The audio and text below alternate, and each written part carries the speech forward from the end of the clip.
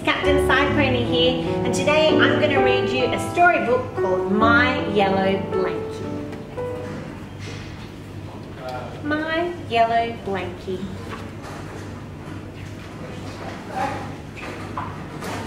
This is Yellow Blanky. We go everywhere together.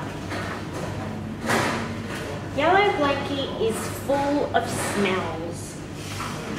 I can smell Picket, our dog. I can smell Baby Joe's mashed up banana. I can smell Mummy. I can smell the whole world in my yellow blankie. Best of all, I can smell my thumb.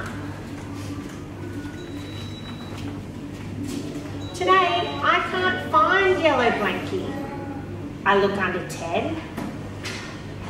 I look under Grandma. I even look in Dad's combi. Nothing. I can't find Yellow Blanky, I said to Mum. Mum says, Yellow Blanky went for a spin in the washing machine. Now she's drying on the line. I run outside. Picket comes too.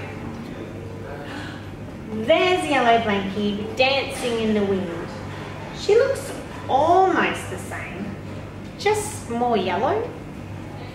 I stand up on my tippy toes and take a big, deep, and I smell nothing. Nothing. No Mummy, no mashed banana, no Picket. Worst of all, no thumb. Mum, I call. This is not Yellow Blanky. Oh, yes it is, says Mum. But there's no smell.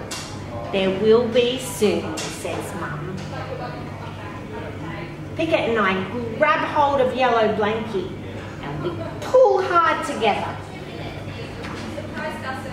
Look, Picket is running away with Yellow Blanky.